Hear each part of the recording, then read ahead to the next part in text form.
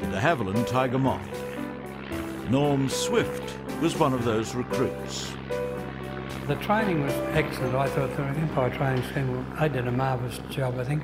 We used to fly in the mornings one day and have ground school in the afternoon, and the next day you'd fly in the afternoon and ground school in the morning.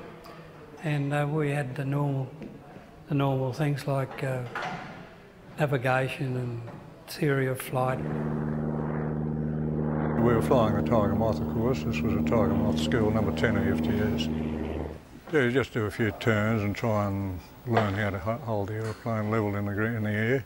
60 years on and the old Tiger Moth, the oldest on the Australian register, is still in the air, in remarkable condition too.